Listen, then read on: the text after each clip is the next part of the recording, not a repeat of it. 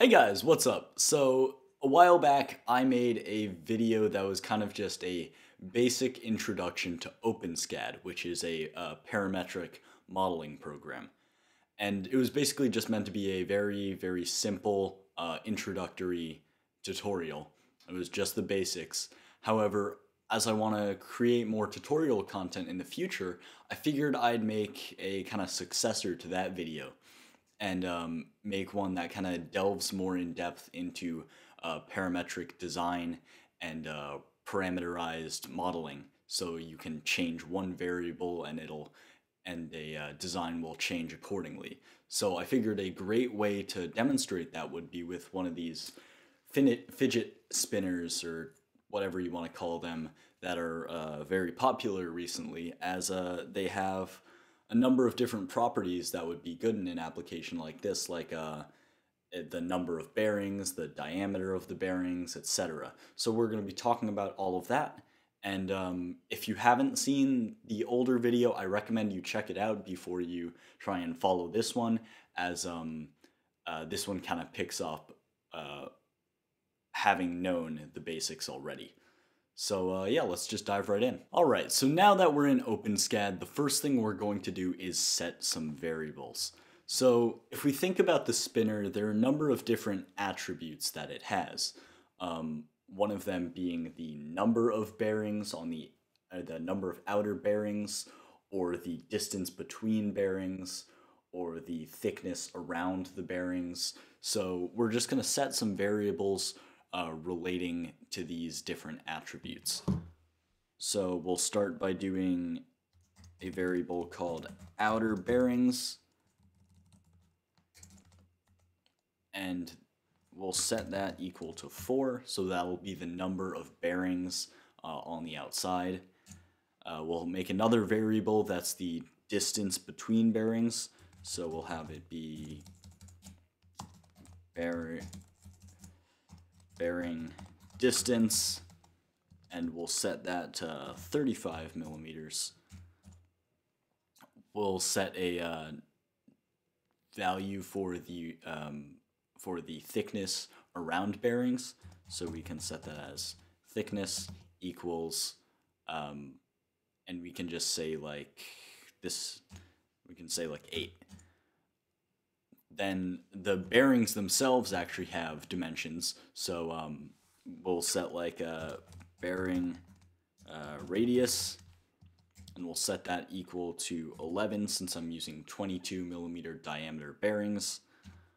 And we will set a last variable as bearing height, and we'll set that to 8 because that's the height of the bearings that I'm using.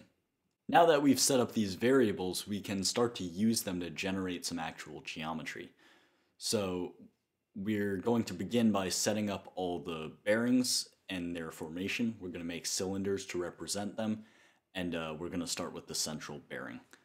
So we can use the cylinder function, and we can set the first parameter, which is the height, as bearing height. We can set the second parameter, which is the radius, as r equals bearing radius. And then we can set the last variable or parameter, that is as true, which just makes it centered at the origin point. So if we run this, you see it generates a little cylinder that has the exact dimensions of our central bearing. To make the other bearings, you might think that we could just copy and paste this line and move them around, but then it wouldn't be parametric, as let's say you wanted 3 bearings. Then if we have 4 lines that just create cylinders, then that obviously won't work. So we're going to have to do instead is make a for loop. So the way you do that in OpenSCAD is you do for, and then open parentheses, I equals, and then open bracket, and you have the number you're starting at and the number you're counting up to. So we're going to start at 1, we're going to do colon, and then we're going to count up to the number of outer bearings, which is outer bearings.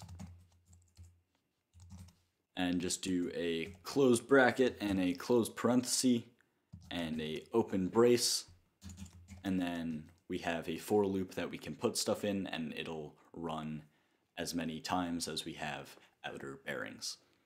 So we can copy and paste the line we have to generate cylinders, and we can paste that in here, and it generated all those cylinders, but you can't see all the different ones since they're all in the same spot, but there should be a total of 5 bearings there. The 4 outer ones and the 1 central one that we had made previously. Now, that's a problem if they're all in the same space, because, I mean, then for the obvious reasons, they're not on the outside as they should be. So we can use the translate function to move them out. So we'll do translate, and then open parentheses, open bracket, then we can do bearing distance, because that's the distance we're moving them away from the center by. And we'll do that on the x-axis. Yep, that's fine. And then we'll just do 0 for the y-axis and 0 for the z-axis. And then closed bracket, close parenthesis, and then open brace, and then closed brace beneath the cylinders. So then if we run that, they should all be off to the side now. However, they should be all equally spaced around the central bearing. Right now we just have 1 at the center and then 4 altogether off to the side. So the way we rotate them is before our translate function, we do rotate, open parentheses, open bracket, and then we do 0, 0, because we're only moving it on the z-axis, and for the z-axis, we're going to rotate it by 360 divided by the outer bearings multiplied by I, and then we can do close parenthesis, or close bracket, and then close parenthesis.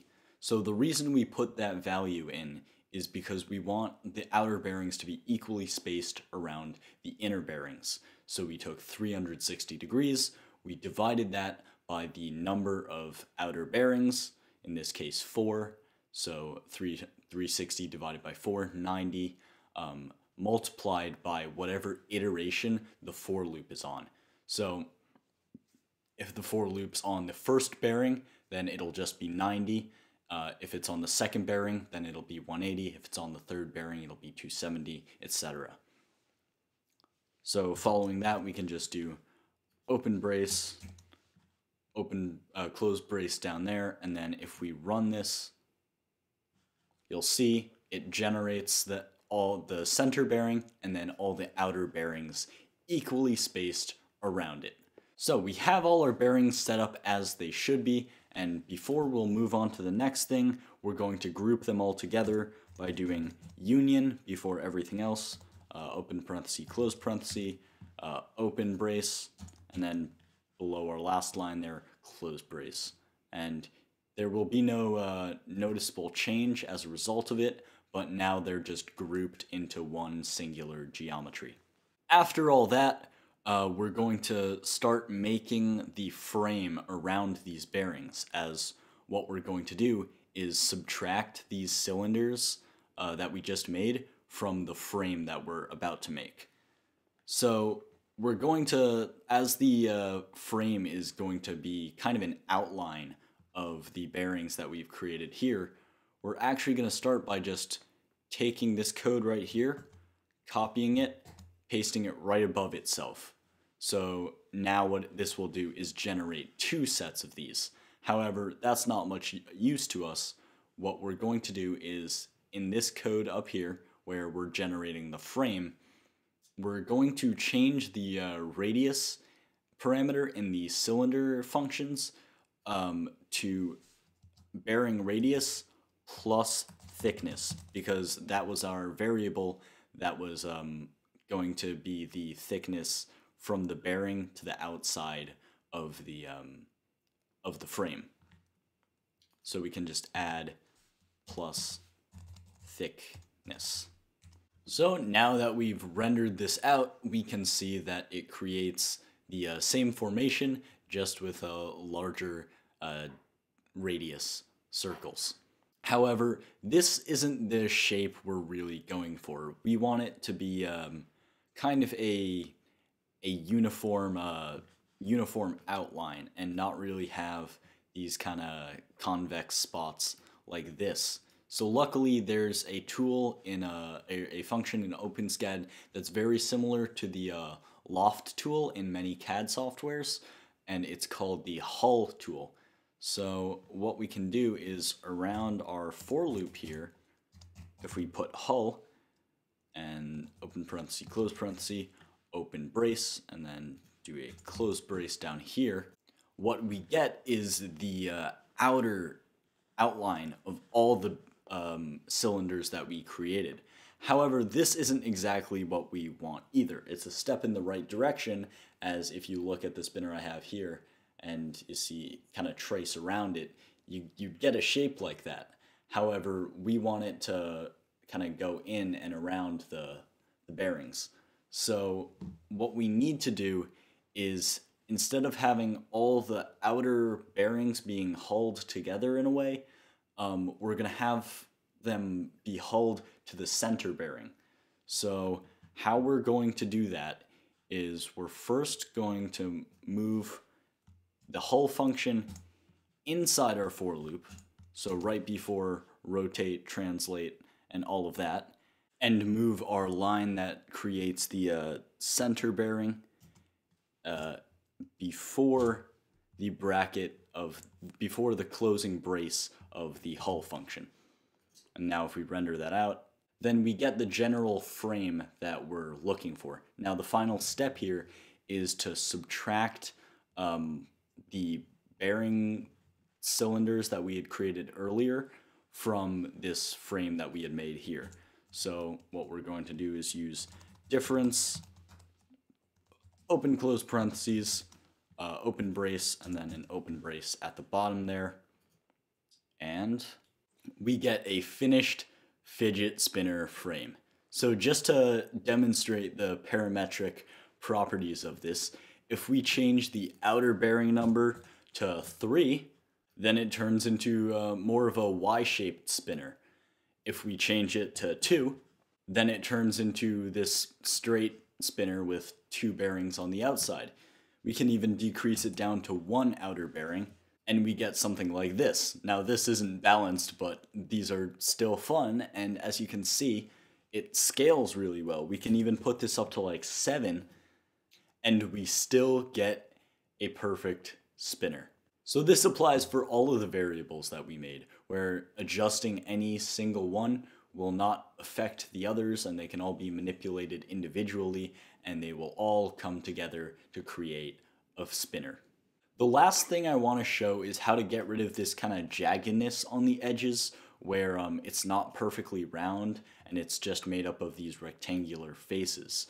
So that's not just an artifact of the rendering, that's actually the geometry of it. However, you can increase the poly count by changing a global variable that's called the $, and then FN, and just set that equal to something like 100. And then when you render it out, you'll see that the sides are much smoother and all nice and perfect. So this was not meant to be an exhaustive tutorial on parametric design, in that there's a lot you can do with OpenSCAD. Just look on Thingiverse and you'll see all the crazy math art people make, which is super cool, by the way.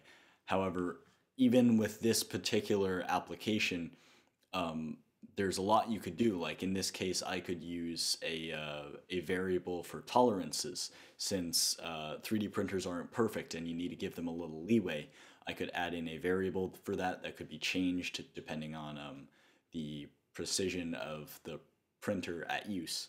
So there's still a lot that can be done, and so if you want to follow this tutorial, I encourage you to see if you can take it a step further. See if you can put your own little spin on it, no pun intended there, and just make it different and improve on it, because that's the best way to learn, and that's why I'm making these videos, is because I want people to learn. So I hope you walk away having learned something from this video.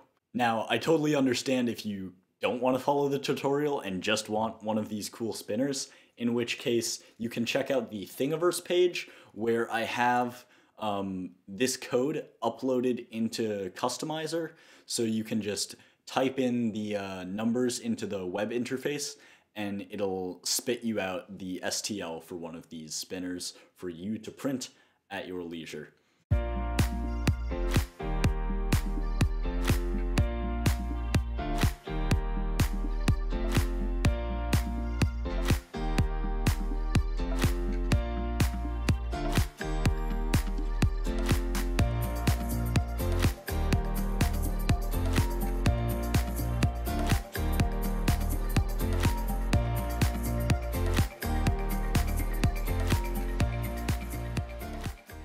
Anyways, I hope you enjoyed this video. If you did, then you should know what to do, and please let me know what you thought of this video in the comments, as this was my first kind of tutorial in which I did programming in any way, shape, or form, and I'm also still kind of getting used to doing tutorials in general. So please let me know if you have any criticism or suggestions or recommendations, etc. If you want to follow my work, please subscribe. I'll catch you later. XYZAidan.